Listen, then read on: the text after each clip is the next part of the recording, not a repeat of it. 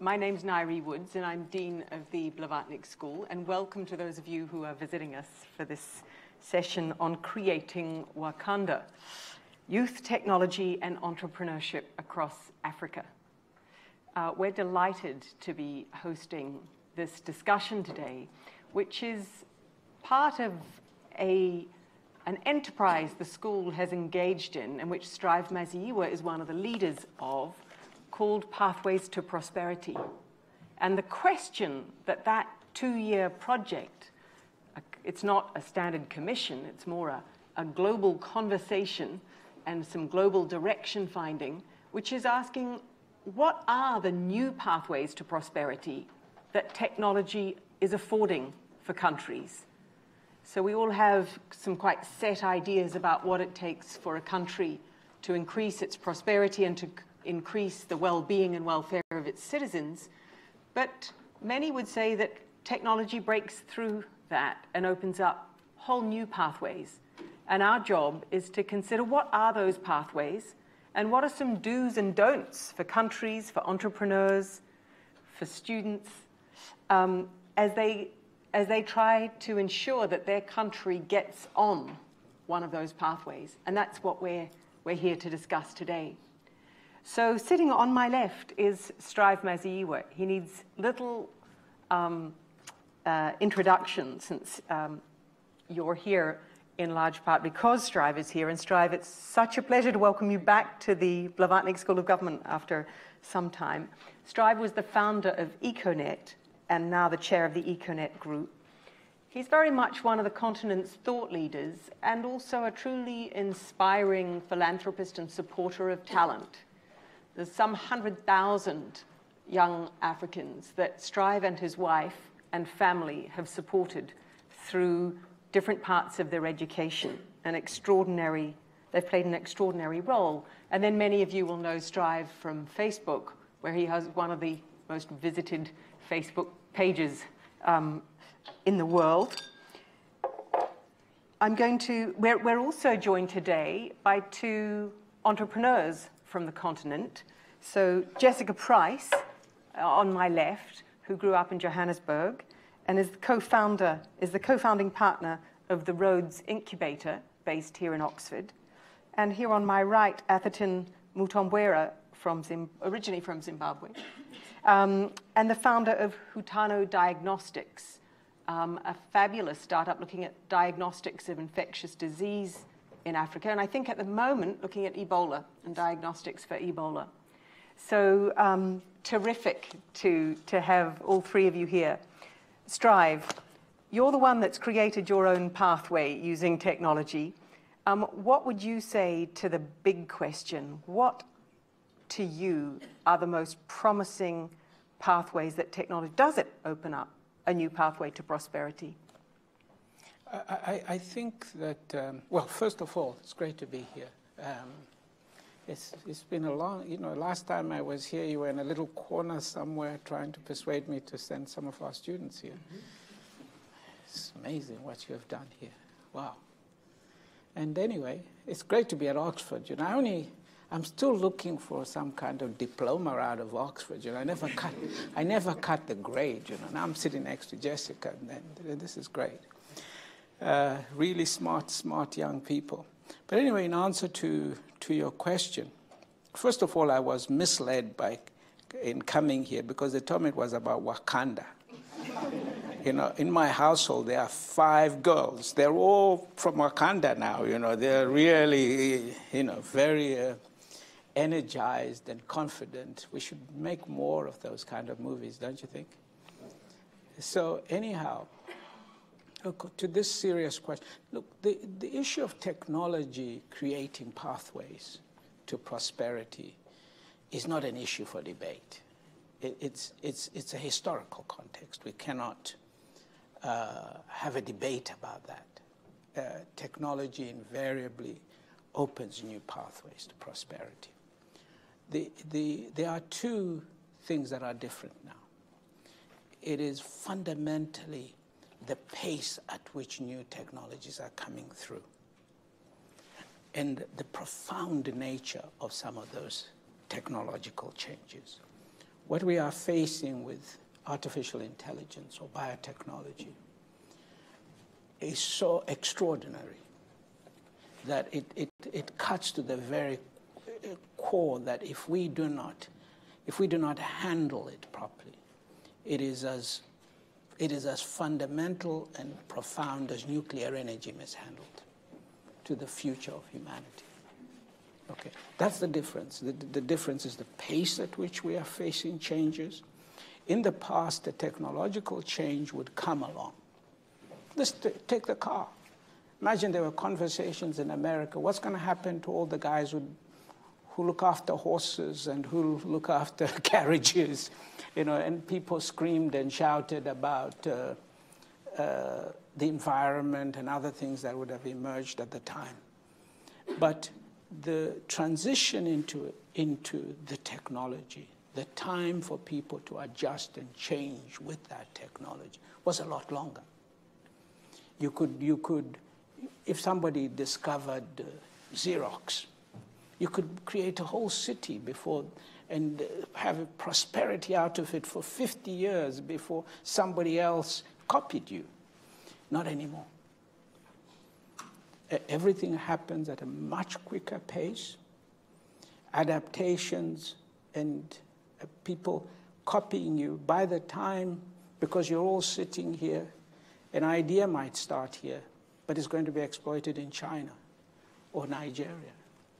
You know, it's the universality of that is new.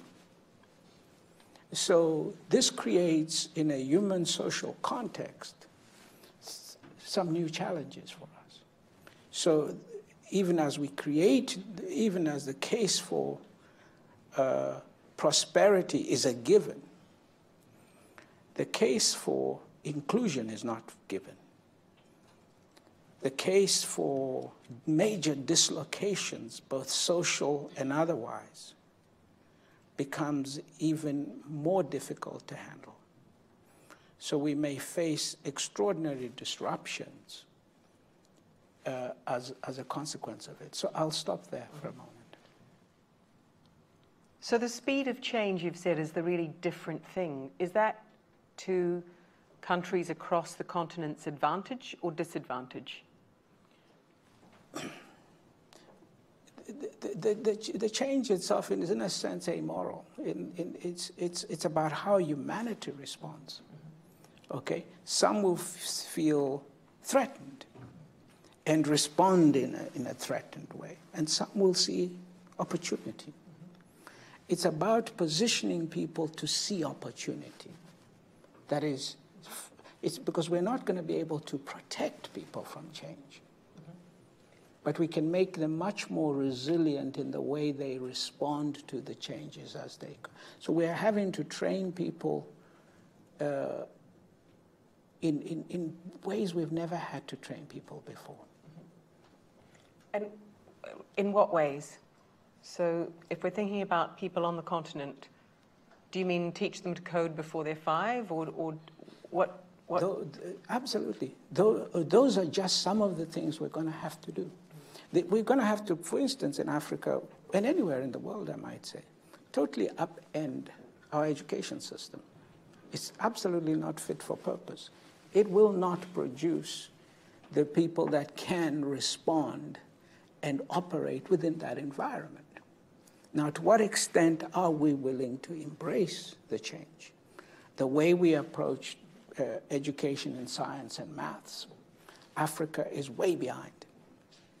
Okay, and we have to pick up the challenge of how China and India, other developing parts of the world, are responding. What constitutes labor in the future is itself going to be profoundly questioned. So it's not enough to say we have 1 billion people. We may have 1 billion people that can't work because of the nature of the technology that we then face. So that means we have to begin to become a little uncomfortable. Just before I open up for questions to you and then come to Atherton and Jessica, I guess 3 decades ago, you were at the front of the wave on change when you created Econet in Zimbabwe. So for those in the room who are perhaps in their career where you were 30 years ago, what lessons would you impart? So if you wanted picking up a technology, running at the front of the curve with it, what did you learn? Are there any do's and don'ts? Yeah, don't take dictators to court. Okay, there's lesson one for today. Do not take dictators to court. I thought you won. I did, but I haven't been there for 18 years, Okay. Naira. You know, I mean, so you win some battles. There are different ways of doing things. But I did take the government of Zimbabwe to court and fought a legal battle for 5 years. And won, and we established a very successful telecommunications business there. Then I kind of picked up my bags and moved to South Africa and began to build businesses in other parts of the continent. I think some of one of the key pathways, and we're coming back to the work of the Commission, entrepreneurship, both in terms of the way people approach problems. So don't look at entrepreneurship in a mechanical sense. Entrepreneurship is not about making money. It's a way of thinking towards solving problems, whether it's in social impact or for-profit ventures or sustainability. So we need an entrepreneurial mindset now. Because we look at our universities, we are producing graduates, but they don't have jobs. And yet, if you got one of those graduates and said, sit down, can you draw me a business plan? The universities didn't train them that. They didn't train them how to set up, run a business in the laws of their own country. They can't even register for tax. They don't know the labor laws. Because they were trained to go out and work for somebody. They were not trained in the mindset that says, you are the guy who's going to create the job. Okay, so I was recently in Israel looking at the whole startup nation philosophy, because the philosophy in Israel. And I was fascinated. High school students setting up companies in school, hiring their colleagues.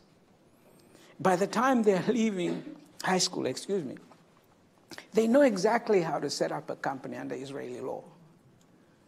Why shouldn't that happen in Nigeria? But you get entrepreneurs in Africa who've been at it for 10 years and they still haven't been persuaded they should be paying tax.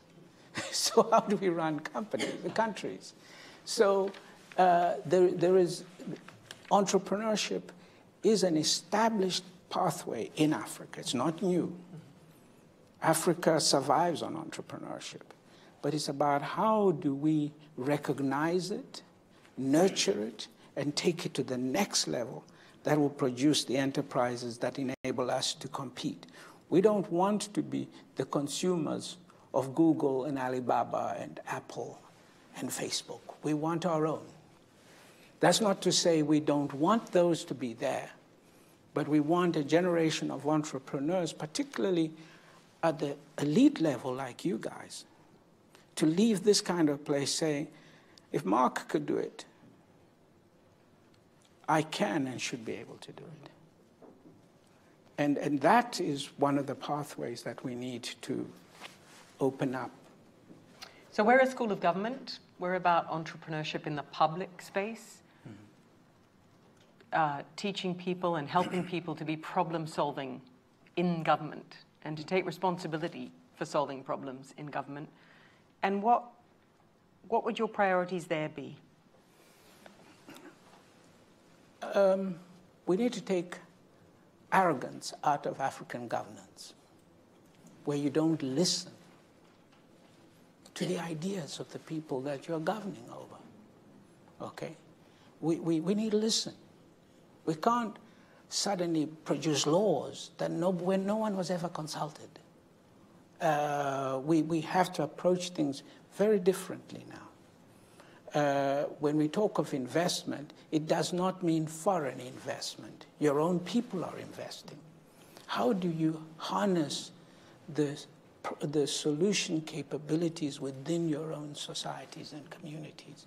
So if you can, as the new leadership, begin to, recognize the role that entrepreneurship can have in your communities and how it can be nurtured, whether they be market women who can't read and write, but you know what, they can count money and get you to school at Oxford, correct? So we have to respect them and find solutions to develop their enterprises and work with them. Mm-hmm. Great. Any questions specifically to Strive? Yes, and do introduce yourselves as you ask your question. I'm the Managing Director of Solar Nigeria Limited. We provide solar systems to micro and small businesses. So first of all, I want to personally apologize for what you went through in Nigeria. And I want to thank you for opening the door for people like me in terms of what you created. You literally started the mobile revolution in Nigeria. And on the topic of taking on dictators, one challenge that we're facing in Nigeria is that regulations are basically bottlenecks. For example, mobile money hasn't penetrated Nigeria because of the regulation that is stopping us. How does one that has the right intention to use technology to transform Africa carry out that good intention by circumventing the regulations? And there was another question, just in front of you. Hi, my name is Mutombwera. I want to thank you for two things. First of all, the work you do in education. I am a Joshua Light, and I wouldn't be here without the Joshua Nkomo Scholarship here in Zimbabwe. Secondly, I want to thank you for this discussion. I'd like to know what you think the real-world vibranium is in Africa, since we are talking about Wakanda. We have a lot of resources in Africa, but a lot of them remain untapped. What do you think is the equivalent of vibranium? Thank you. Can I start with his question first? If you brought me a Nigerian oil block today, okay, or a Botswana diamond, what diamonds are found in, what do they call them? You're South African. Where they find diamonds, diamond and gold. I won't invest in them. And the reason I chose I will not invest in resources is because I want to move us away from seeing resources as the key to our prosperity. Okay? America produces more oil today than most people, but nobody thinks of America as producing oil or being dependent on oil. Okay? We cannot produce such smart guys like you, and then all we think about is how do we dig a hole in the ground to produce something. Okay? Now, don't misunderstand me. It doesn't mean we shouldn't have oil and platinum and so forth. But I hate this idea in our schools where we say, we are rich because we have platinum, we have gold, we have oil.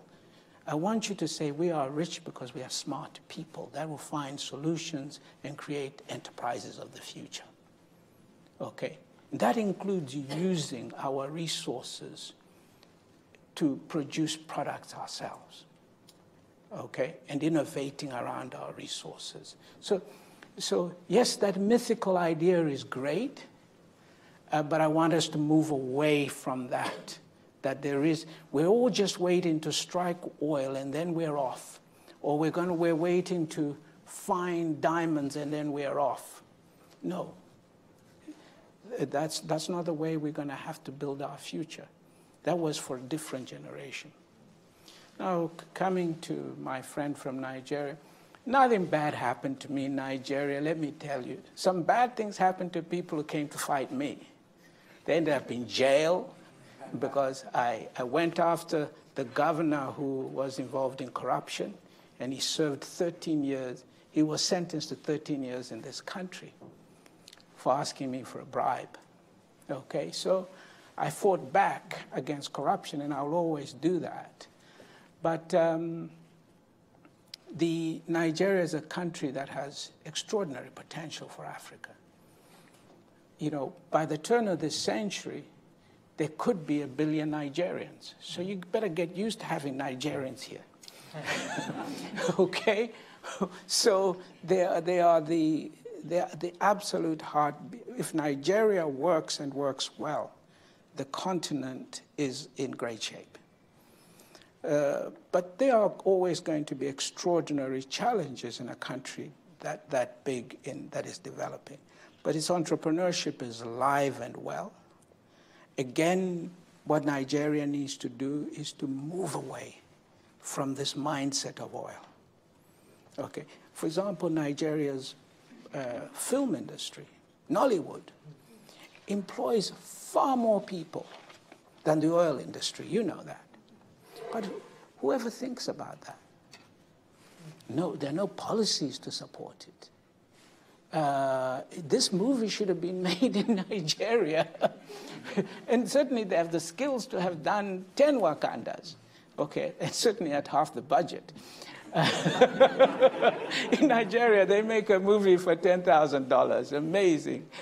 So, you know, that's where I'll stop there on Nigeria. Fantastic. Well, I think your answer to the first question about the continent's real magic ingredient is sitting in this room.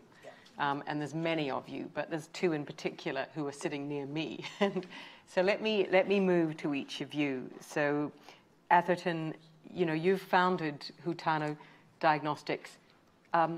Say a word about what your startup does, and then the audience can ask you more about it. But first, tell us about Hutano Diagnostics and setting it up. Thank you so much. So there are 7 diseases that are infectious and recurring on the African continent, and these are called emerging and dangerous pathogens. Now, these are Ebola, Lassa fever, dengue, CCHF, Marburg virus, Rift Valley fever, and Lujo. Now, it's important for us to be able to identify, isolate, and manage a patient who presents with one of these diseases. And to be able to do that, we currently take blood from a patient who we suspect to have one of these diseases. And then we send that blood to a lab. And there are only 14 labs on the African continent that are capable of diagnosing if someone has one of these diseases. Now, the challenge is that these diseases present with very common symptoms: fever, headache, muscle ache. Now, there are about 1 billion cases of fever, headache, and muscle ache every year on the African continent. And of these cases, any one of those could be one of these diseases that are important to us.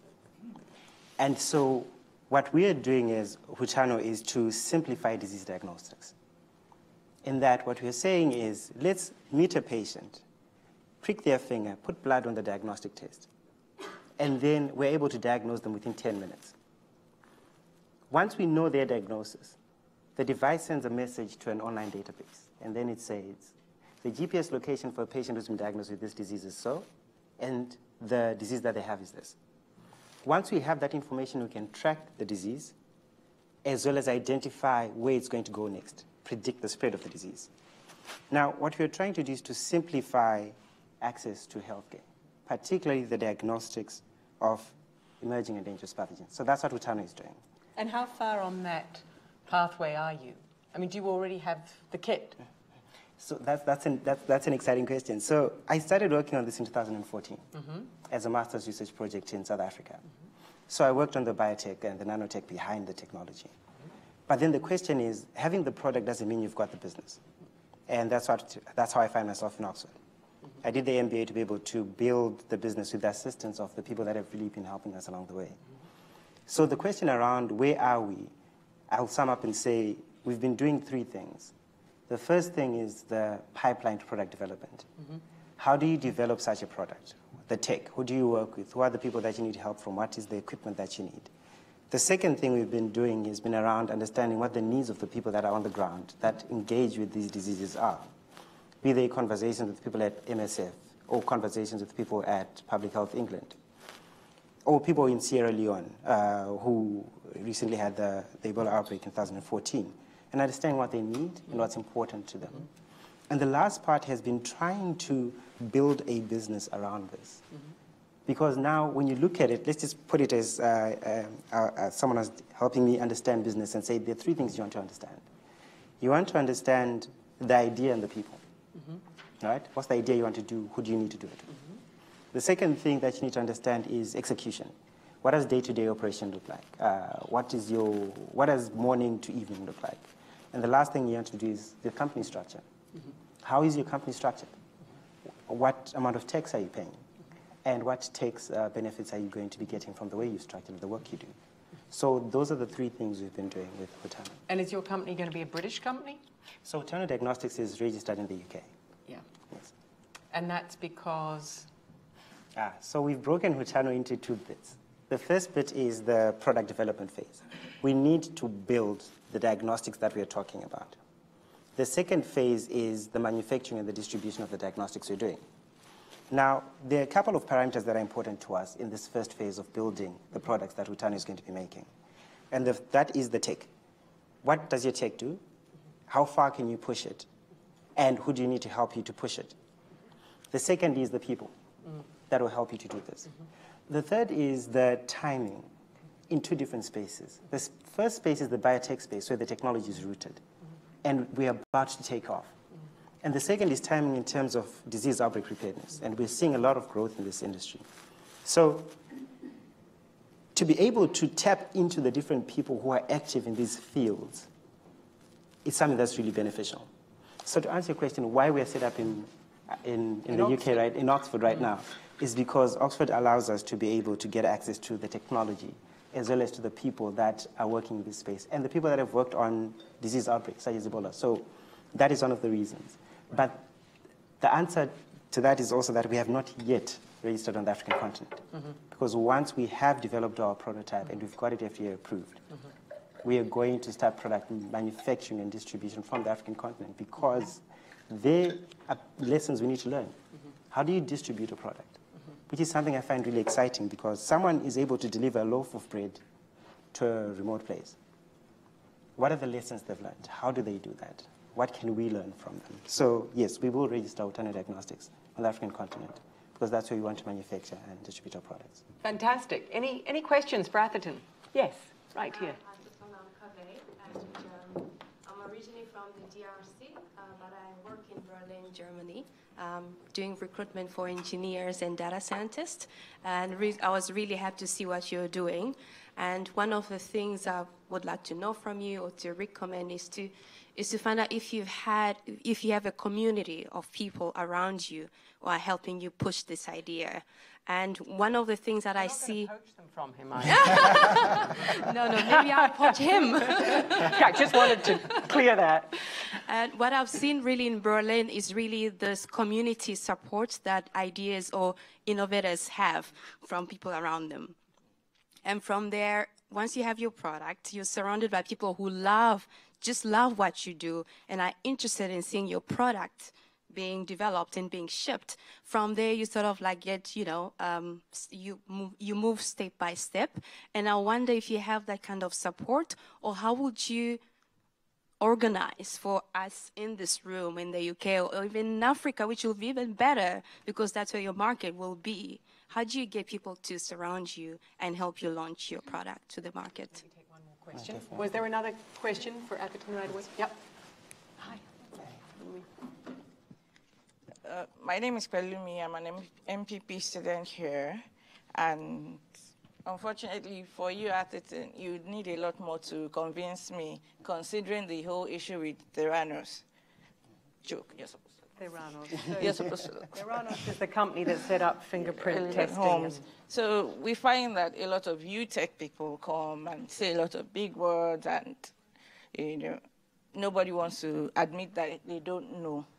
But that's by the wayside. How do you work with African countries, African governments, and you do it transparently, so no corruption, no bribery, no getting someone to push your document? At some point, I was able to work with Ashifigogo, and so they had this thing where you scratch the technology, so you scratch to verify the authenticity of your drug. Yes. So I worked with that person, but it's been very difficult because you have to go from So that's about 54 or so different regulatory regimes, and we all know how things are. So that's one. Okay, so two challenges from Pulumi there. One is a question you probably get all the time, given you have the fingerprint, which is, are you another Theranos? It's like complimentary. So that's question one. And question two is, how are you going to work with corrupt governments or difficult governments to work with? So, and then we've got the question about a support network. So do you want to reply to any of them? Then we'll ask Strive how he would answer these questions for you. So I think that's a good idea. I'll make it very difficult for him. So the question around getting to work with other people is quite an exciting one. So the one thing that I've learned from when I was doing the MBA that I was doing and now, which is about 10 months afterwards, has been to speak to people about what we're doing. So to me, it's important that we have a conversation. And early on, it was exciting if you would tell me that you think what I'm doing is really great. But as time has gone on, it's really important to me that we present the business idea and then we poke holes into it together. Where are the potential weaknesses and how can we build a better business around that? So let's determine the structure and let's see what I'm not seeing, what we are not seeing as a team before you go there. And the importance of these conversations is that the more the people I speak to, the more I see people who tell me, hey, you know what, the idea that you're talking about is exciting. Yes, some time back I got an exciting about doing the same thing, but say with vaccines or with drugs. And that was a conversation with a professor of virology here at Oxford. And he's been really helping us as our technical advisor in terms of thinking about the technology and what we want to do with it. He's also been helpful in terms of identifying and introducing us to people that are helpful for the product we're developing. So in that particular conversation I'm describing, he said, you know, I know the first person that wrote the first journal article on the technology you're using. I'll introduce you to them. That's fantastic. So that's one of the ways in that speaking to people has helped us to be able to build a team of people who helps us. And another exciting thing is when I speak to people and identify people who see the vision of where we want to go and who are honest when we have the conversation to say, we think you're strong here, we think you're weak there. It helps us to think of different models. Another example is a conversation with someone who's in film. They make movies, they produce movies. And how they distribute movies is that, so if I've made a movie, I need money to make it. So I get the money from a big organization. Once I've made the movie, I give the movie to that organization and they distribute it. And that's how they make their profit. That conversation is important to me because one of the questions in diagnostics is who pays? Fantastic, you've got an exciting diagnostic, but who's going to pay for it? So what do other people in other fields do?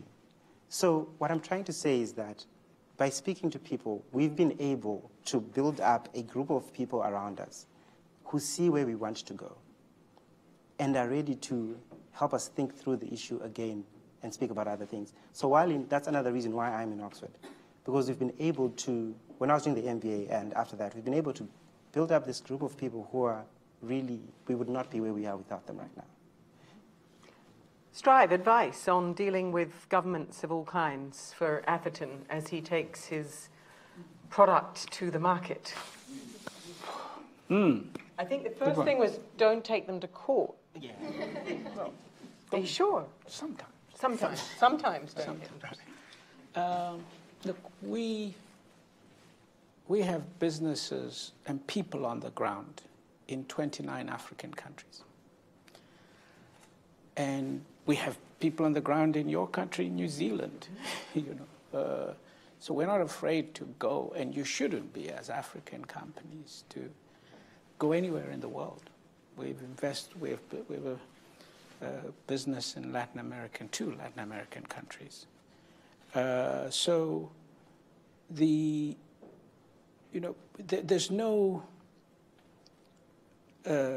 panacea as to how you develop in a particular country. They're just principles that you need to keep in the back of your mind. And the principles are? Well, look, Africa is not exotic.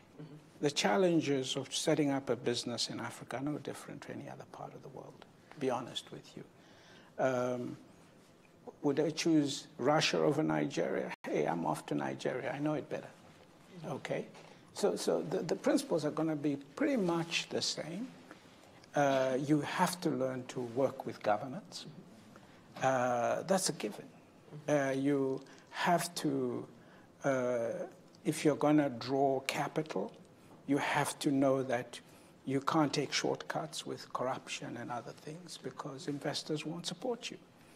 But coming back to just specifically your business, the way, I mean, we employ about 10,000 people, okay? And we employ a lot of smart people. And we work on, we talk in our businesses around 3 issues. We say, we've got to get the product right. What's the product here? That's always what, first and we talk of our 3 Ps. What's the product? Okay. Who's the customer to this product? How are we going to monetize this product? The world is full of great ideas, but you've got to get the product right. But you know, the thing with the product is, it's like the old generals say, that they tell you that a battle plan is only as good as your first contact with the enemy. We say a business plan is only as good as your first contact with a customer. Okay, you might have great ideas, okay, but until you get to the person who's going to buy this product, pay you for this product, because there's also a lot of products that people like that they're not willing to pay for, by the way, okay, and people have developed business models even to cope with that. WhatsApp functions as a business in which the consumer of the product doesn't pay for it, but someone else does. Facebook does it. Now you've discovered it was global surveillance. So someone else is paying in the background. So you've got to get the product right. Then it's about people. Your people that are going to build this product, take it into the marketplace. How do you organize the people? How do you draw the talent at all the different aspects of this business? Okay, down to the mundane lawyers and accountants and we've got people who spend their entire life talking about jurisdictions. Because, for example, I have companies in Jersey. Why? Because some guys in our company turn around and say, jurisdiction. So we have to register this company in Holland, we have to register this company in Germany, this one in South Africa. There is no African place to register except Mauritius. My guys turn around and say, Mauritius. Have you been to Mauritius? No, sadly. Well, if you go to Mauritius, there's a whole place they call Cyber City. You walk through Cyber City, and every major company is there. HSBC, Barclays, they're all there. Why? Because they use Mauritius as the jurisdiction into Africa, because the Mauritians figured out a place, a niche for themselves, which is double taxation. They've got these agreements which enable us as companies to avoid double taxation. Okay, and we're not going to pay twice the tax when my competitor isn't paying it. You know, it doesn't work that way. So we get into the people, your ability to draw talent, sustain the organization with talent. But taking the business into market is about process. Efficient business processes are the ones that decide how big you're going to be. How do you get your distribution in place? How do you get your supply chain? Okay? The decision to manufacture in Africa or to manufacture in Nigeria is made not as an ideological thing. Because if you do that, you're in trouble. Okay, I'd love to manufacture Porsche in Nigeria, a great market, but I may not be able at this point in time to get a business model that gets a Porsche produced in Nigeria. There's going to be issues around supply chain, processes, so we capture that all as process. A disciplined business processes, that's what your MBA should give you. Sounds like it did Good job. Anyway, let's move to Jessica Price, co-founding partner of the Rhodes Incubator. Jessica, you're busy incubating startups for the continent and beyond. What makes you optimistic, and what feels like the biggest challenge for entrepreneurship shifting to the continent? Sure. So just to give a little bit of background, which might help contextualize the question, the Rhodes Incubator, as you say, is a startup for startups. But we really target people who don't necessarily think of themselves as traditional entrepreneurs. We like to say we welcome anyone who tries to have an impact. And the method of that impact is irrelevant to us, really. If you have a problem that you are invested in solving, then we are the people to help you think about how to solve that problem. And we've found so far that it's the people who are impact-driven and who think about problem-solving who turn into the best entrepreneurs. Not necessarily the people who care most about profit, and not necessarily the people who have the best business training who come into our program.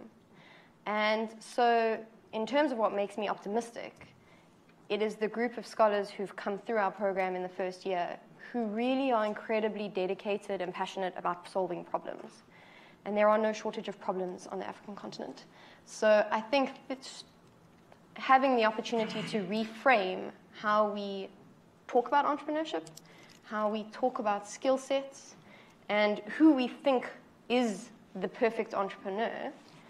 The space for that conversation is starting. And that means that people are entering and self-selecting to join those kinds of programs who are really smart, who are really dedicated, but also who could choose to put their efforts elsewhere and who are now choosing entrepreneurship as a valuable mindset and skill set to take their ideas forward. So that's the great news. The biggest challenges, I think, are really about what sorts of support systems are in place and how valuable monetary, you have to make a living and people have good options as alternatives. So what are the kinds of funding models, support structures, legislation, which is making becoming an entrepreneur as a career an attractive option in Africa? And I would say that there are models elsewhere in the world which make entrepreneurship much more attractive. And the stereotype of the African continent, though that is changing, but nonetheless the stereotype is that it's difficult and that it's poorly funded. And that even if that is not entirely true, that stereotype in and of itself is enough to be a barrier to entry for people to choose where to be. So I think there are some real challenges in deciding who comes to the party, who starts to take leadership in talking about issues around support and funding. Are those people continuing to be the big venture capitalists from the US and the UK? Or are we having more people like Strive who are starting to come to these kinds of conversations and say, we will support our own, and African entrepreneurs can be successful enough to fund other new startups? Is it the case that we're seeing people who are successful, who are basing their companies in Africa, and who are successful on the level that they can compete with someone who's based their company in Silicon Valley?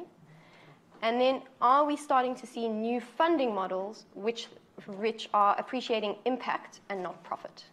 And that's the third thing which I think is really difficult, because a lot of what we do at a Rhodes Incubator says you can use any business model you want. We care about what your ultimate impact is on a problem. And so it might well be that, for example, a charitable model funded by grants is appropriate for a certain type of intervention. But the money available for grant funding is just not nearly to the scale of funding available for seed funding of an angel or first round funding. And you need to start changing the way that people value their investments to say that they're going to value investments which promote impact, not necessarily which drive their returns. Thank you. I think we've heard a very clear message from all three people on this panel that the most important ingredient of entrepreneurship is your intent. It's that you want to solve a problem. You are passionate to solve that problem. I think that's what we're hearing. I would like to hear, I'm going to come to you for questions. I'm also going to ask the two academic leads of the Pathways for Prosperity Commission, Benno Ndulu, the former Central Bank Governor of Tanzania, and Stefan Durkon, Professor of Public Policy here at the Blavatnik School. I'd like you to bring in your question or reflection into this debate. But I do want to bring us back to something that Strive said in his remarks, which is, you know, we're sitting in a school of government, and the example that you took us straight to was Israel. We had the CEO of Startup Nation here 2 weeks ago, Eugene Kandel. Eugene, absolutely. A friend of mine. Absolutely. I hope you came in to listen to Because Eugene, because if you didn't listen to Eugene, then you're not going to understand anything I say. I just repeat Eugene. Okay, not true. They each have fascinating things to say, but the reason why we've got a partnership with Eugene and his center is because what the Israeli government have done is very, very effectively use levers of government in education, in funding, in the regulatory environment across their defense sector to support startup entrepreneurship. And so but that's only one model of how a government could do it. But I would love a reflection from the room or from you about what this means that government can and should positively do. Let's not rehearse all the problems of governance that beset countries all over the world. None are unique to the African continent. But let's think about what are some of the positive things that governments need to be doing to create the fertile conditions for the kind of entrepreneurship that Jessica, Atherton, and Strive are all engaged in. So do you want to comment on that now? Let me say something interesting for you. You know, around about 1990, I know it makes me look old, but 1990, I went to Silicon Valley. It wasn't called Silicon Valley in those days. It was just California. And I was invited by the city authority. Don't ask the background, but I was keen to know what they were doing. There was no Google, there was no Facebook. But what they were doing at city government and state government level is what produced them. They may not today see it. I remember just being in awe at what the civil servants, what the monetary authorities were doing to create an ecosystem that produced what you are now seeing. I went to China in 2008 on a similar journey. Again, as soon as I started talking to their senior policymakers, we found ourselves discussing the Silicon Valley story, which means they were onto it. They were already onto it. And they were telling me, you know about Silicon Valley and these policies. This is what we are doing. This is what we are doing. Look at it today. Alibaba, Tencent, explosive companies coming out of China. Okay? Israel. I was there with my wife, who's here with me this evening. I've been to Israel twice this year, just to discuss Startup Nation. There's nothing you cannot learn. So my lesson for you as policymakers, those of you who will go and serve us as our policymakers, is that you too are wealth creators by the policies you choose to pursue. And it begins with learning best practice, listening to your own people about what are their challenges. We cannot constantly repeat, we can't get funding. You get 10 African entrepreneurs in a room, we cannot get funding. But we sit with the central bank governors, okay, and there's a disconnect except for this one. He's one of my favorite all-time central bank governors, by the way. Bino and I know he did an incredible job, but he knows what I'm saying, okay? I sat once with Nigerian bankers, and then Governor Sanusi. We sat in a room. Say, you guys, listen, agriculture, 45% of your GDP. Lending to agriculture, 1%. Your banks lend 1% to agriculture. If American farmers borrowed money at the rate that African farmers, there would be hunger and famine in Arkansas, let me assure you. It's amazing what our African farmers actually do, given the cost of agricultural financing. So you know, these are not rocket science stuff. Okay, we've got to learn best practice from others. Study those, look at the solutions, listen to our own people's problems. I don't think there's more we can say about it. Stefan Durkon. Okay, thank you very much. Well, you know, the program we're running, the Commission on Technology Inclusive Development, uses the tagline on Pathways for Prosperity. And, you know, it's great to see that, you know, elements of these new pathways, these potential new pathways to prosperity are represented in the room, which is a lot to do with young people, a lot to do with entrepreneurship, and then bringing technologies to bear and see how we can do this. I want to pick up actually on something that Strive is saying, and actually see whether we could get more examples. And it's in the following sense, you know, clearly the way our analysis is going is that ways in which technologies, digital technologies combined with other technologies can actually create new opportunities and new exciting opportunities for development across Africa. We can see what happens, say, in Silicon Valley, in China. You already said some of the things that should be done. Are there already examples, and maybe it's actually all of the panel, you know, have you seen in Africa something that on the public policy front, that was now really a good thing? Do we have a good example? Because the more we can have a good example from Africa, the more powerful we can actually communicate to other places. And if you feel like giving your worst case, how public policy has done the worst possible, I would be very interested to hear as well.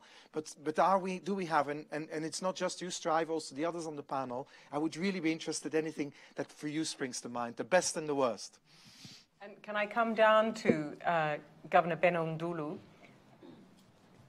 Governor, perhaps you've got some examples.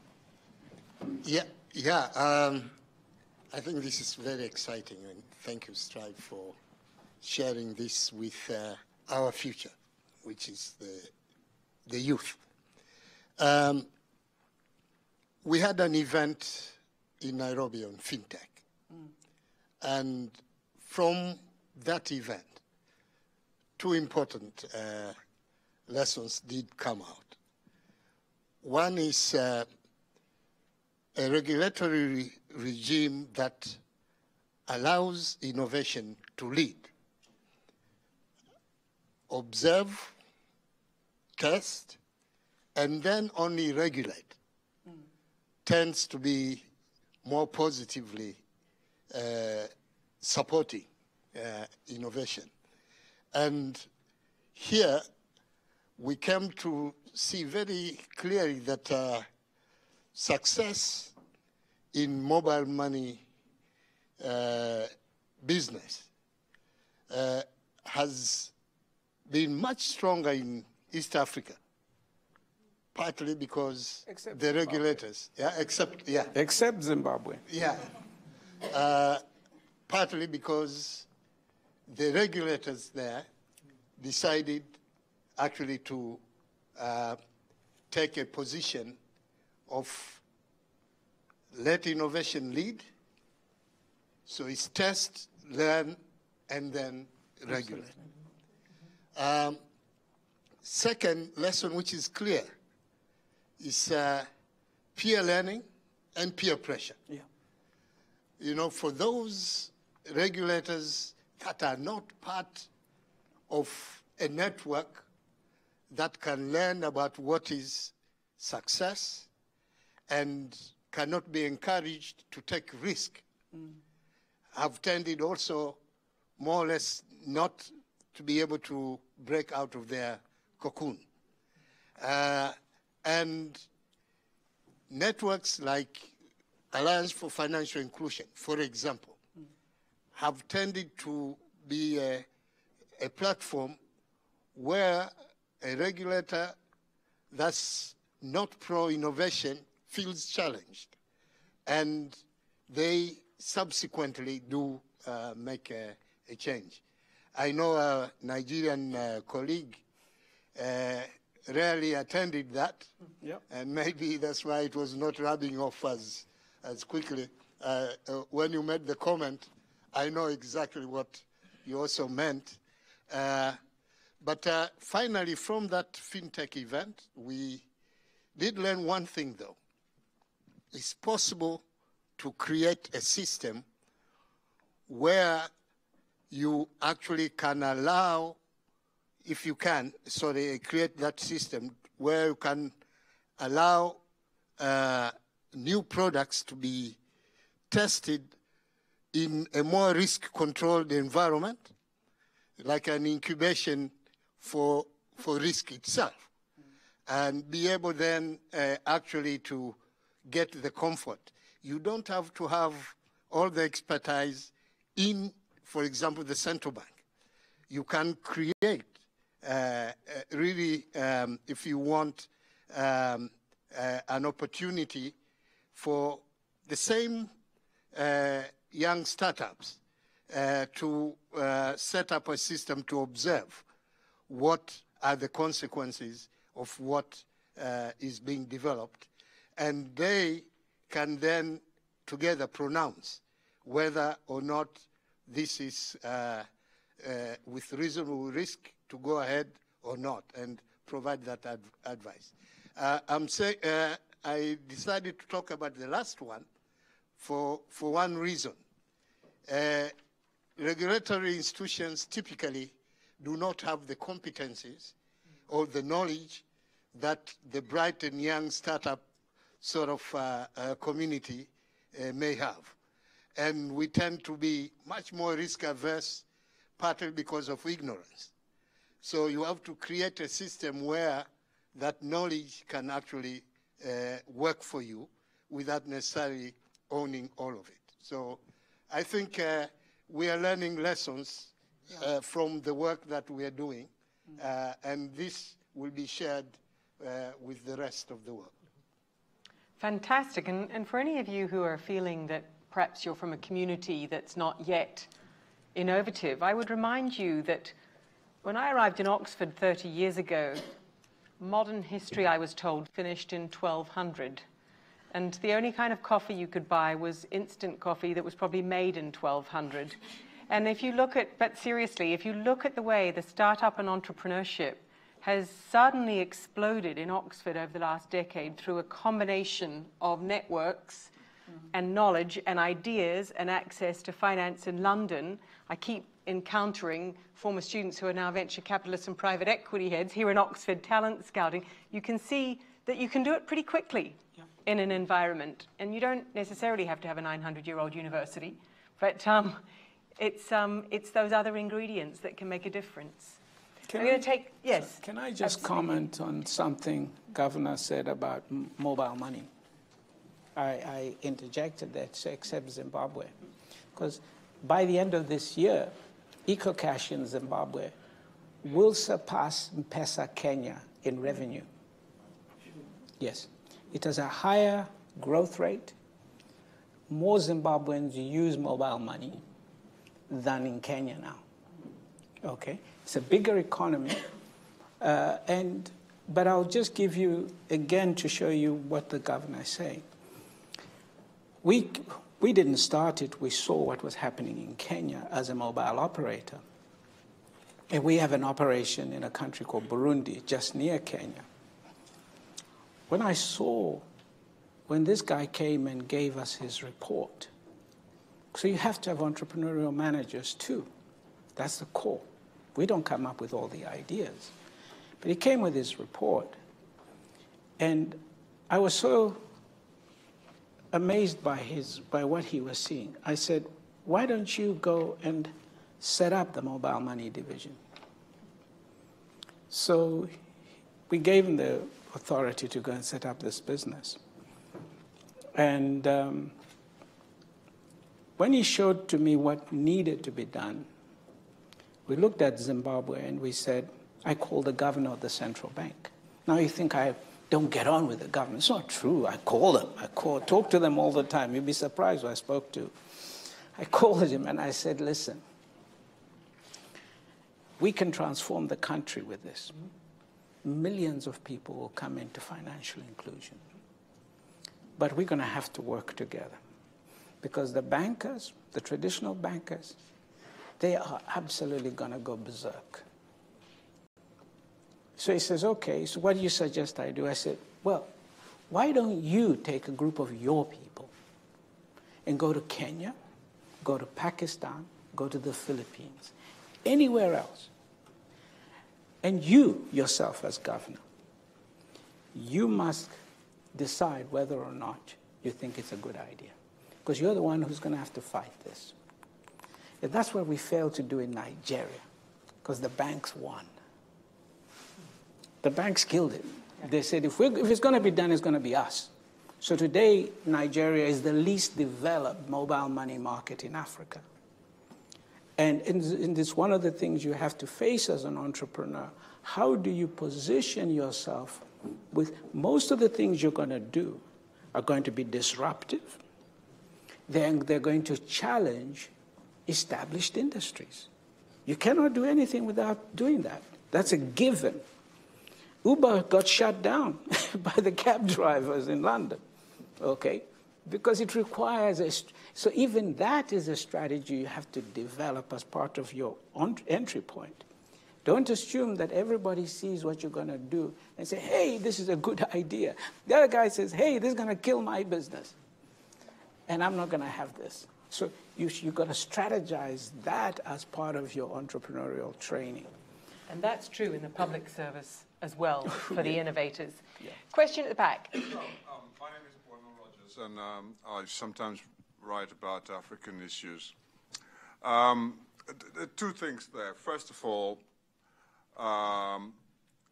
one of the things that I've written about is that one of the biggest blocks in Africa is what I call infrastructure, soft infrastructure, which you've talked about. I mean, there's a lot of talk about infrastructure and think about railways and things like that, but basically what we're talking about is soft infrastructure.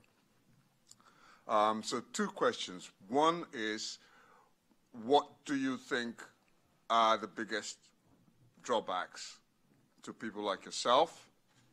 And secondly, how can we be able to mobilize the kind of thought process that we've seen here that we can be able to use to sort of push governments, push entrepreneurs to sort of quicken the pace of the kind of developments that you people are doing? Brilliant, thank you. And then down here. Thank you very much. My name is Donnie. I'm from South Africa. I'm only 2 years in Oxford, not 30 years at Professor Woods. Yeah. And indeed, absolute pleasure to meet you, Strive. I'm glad to know that my country didn't provide you with trauma, but a safe access and pathway to better things, you know. My question is really about a comment on a question. The comment I want to make, and then it's also a question, is that I think that for us to start to see government as the only pathway to enable entrepreneurship is a dangerous space, I think. I think government with business and volunteers is a pathway. So I think we've got to debunk the notion that government is the way and the best way forward. Government can play its role better in partnership with others.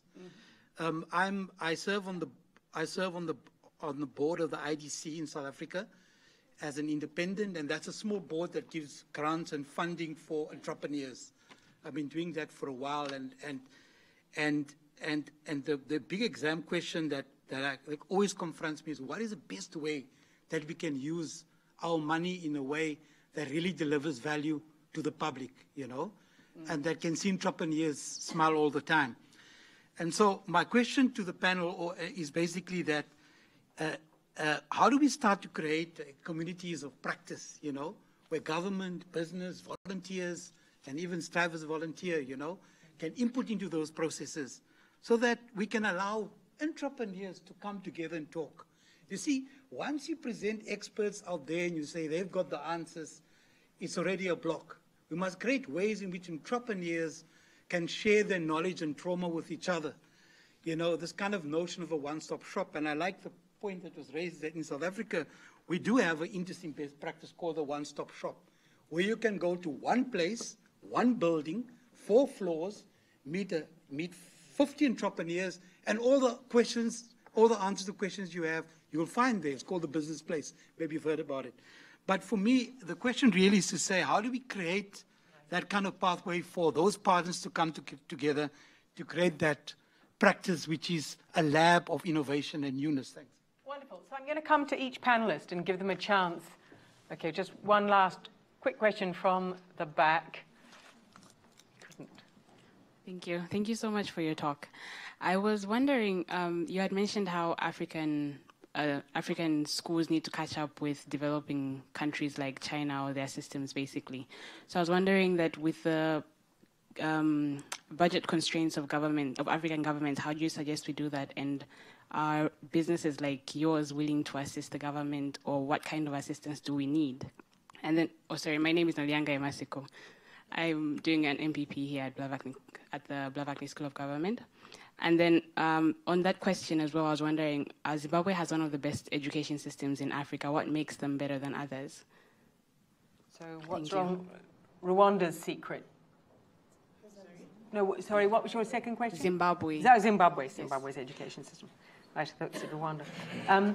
Great, so big emphasis on networks that include entrepreneurs, but also other sectors.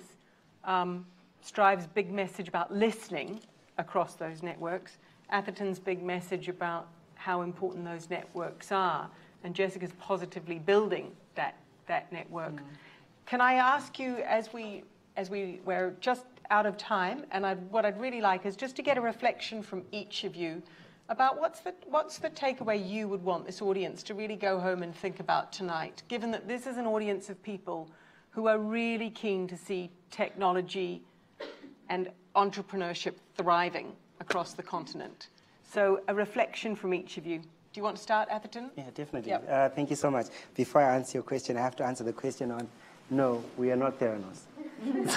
That is important. It's unfortunate what happened with Theranos. But as a reflection on what the work it is that we're doing in this conversation, I think that we need to start to realize and talk about how the future is definitely different from the present. I got that concept from a book I was reading called 0 to 1. The future is different, and we have a role that we can play in shaping it. And let's play that role and shape it and build a future that we want to be in. And that's the exciting part, right? We get to change things. Now, one of the questions that I was asked was around what can government do, and what kind of governments have played a role. An exciting example comes to mind, and it's Mauritius. They have reduced the number of steps that it takes for you to register a business. Things like a minimum capital requirement for me to register a business in Mauritius is not there. So that helps in terms of helping entrepreneurs work. Then when it also comes to what else can, say, government do? And an example of that is property rights, particularly inheritance rights. And those are important because we are seeing that they limit the availability of capital or the ability of a female entrepreneur to get in and play and become an entrepreneur. Because she does not have the rights to the property she stays on. She has not inherited her parents' property. How can we create an environment where we can increase the participation of women as entrepreneurs?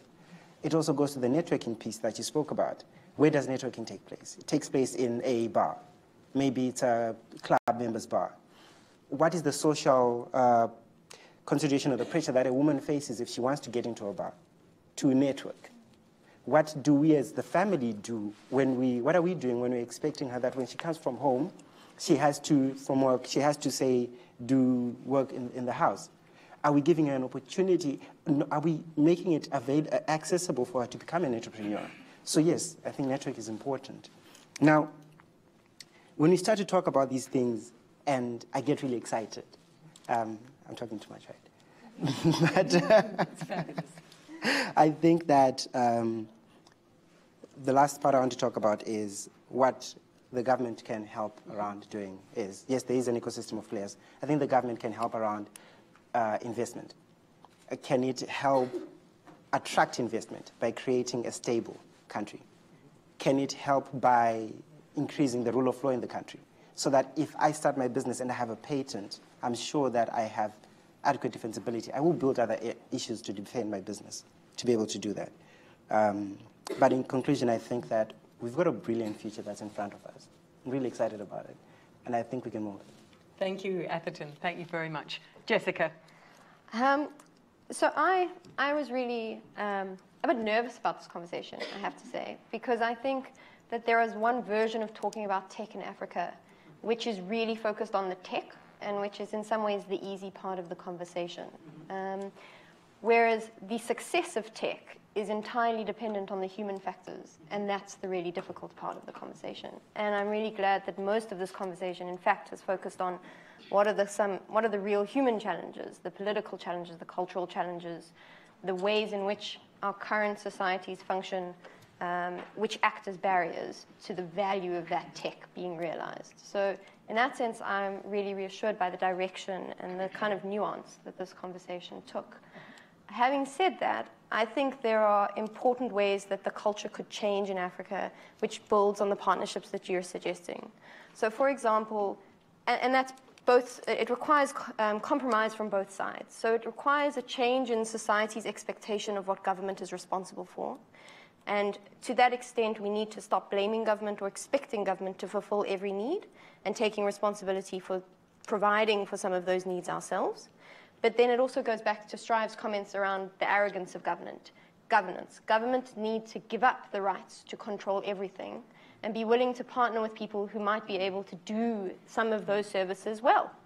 And that might not be as private sector. They could bring them into government. We can have entrepreneurship as well as entrepreneurship.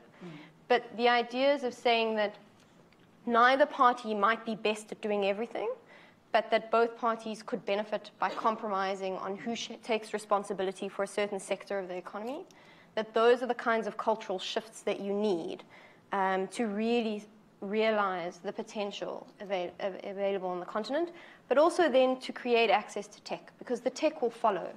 The tech is beneficial. The tech promotes efficiency. It improves outcomes.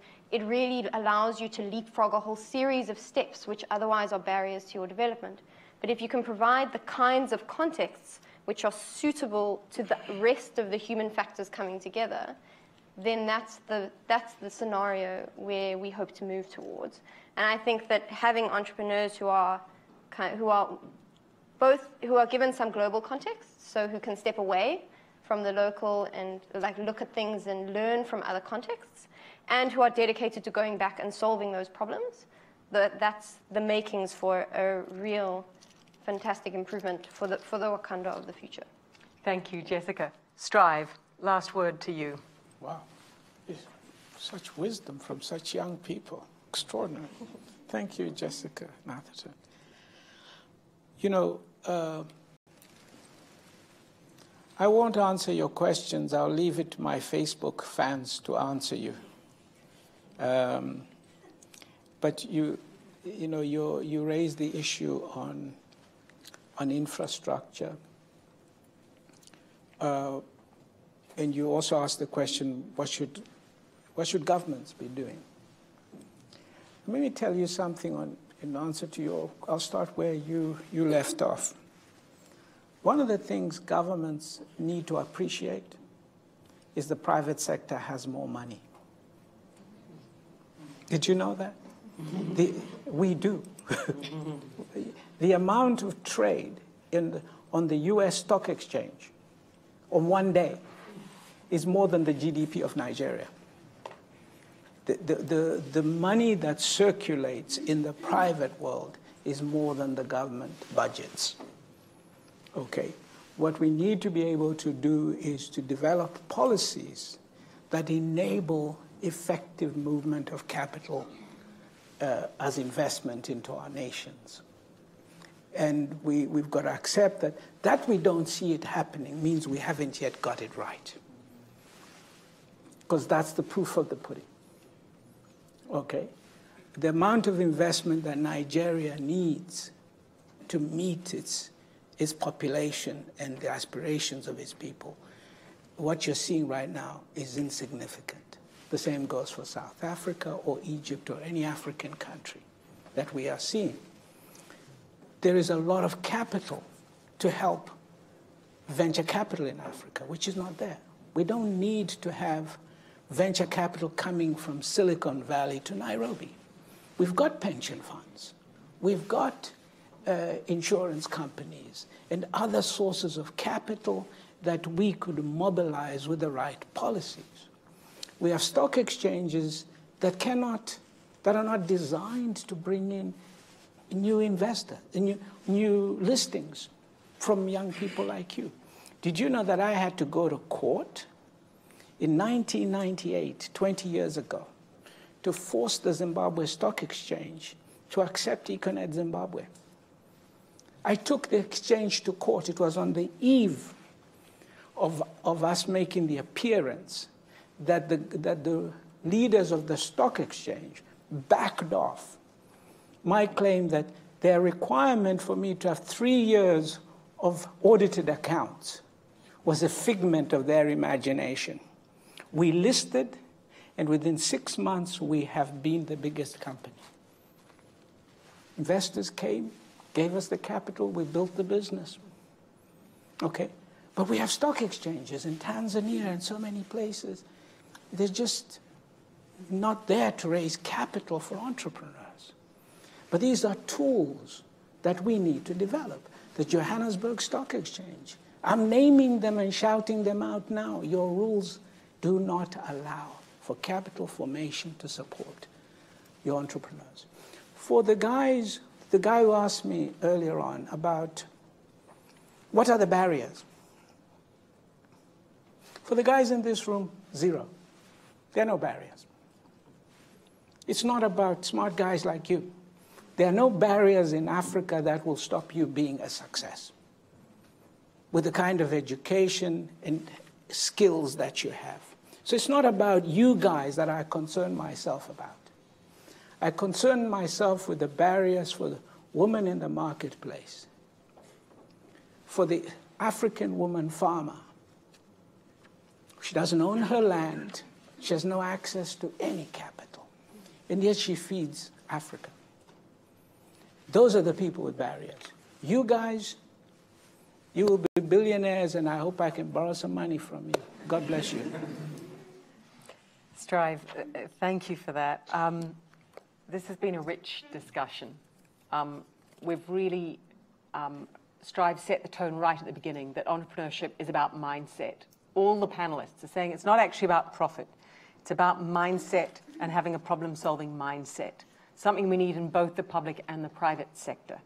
That it's about people and being surrounded by people who push you and challenge you and push and support you as well.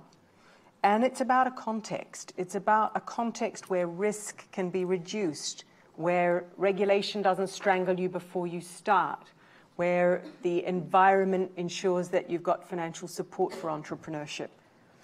And as I've said throughout, many of these things are as true for fostering entrepreneurship in the private sector as they are for fostering entrepreneurship in the public sector. And in effect, we need both. And I think that's for me, a big takeaway from today's panel. But can I close by asking you to join me first in thanking the Gates Foundation, who are making this commission possible, and for thanking Rafat Al-Alkali and the fantastic team of researchers who are taking forward some of the groundwork of this commission, led by Stefan Durkon and Beno Ndulu, and thanking Jessica Price and Atherton for their wonderful contributions to the debate. But finally, Strive, thanking you, first for, obviously, for, as a commissioner, taking a real lead in this project, but also for leading by example. And example not just in the entrepreneurship space, but in your willingness to support and nurture talent across the continent, starting with small children right through to some of the Master of Public Policy students that you supported in the first years of the school who are out there working for the Minister of Health in Zimbabwe, working for the Minister of Education in Kenya and beyond. that kind of support and inspiring behavior is truly what's going to make the continent the place to be over the next few decades. So can you join me in thanking Strive Masiyiwa, Atherton Mutombwera, and Jessica Bryce.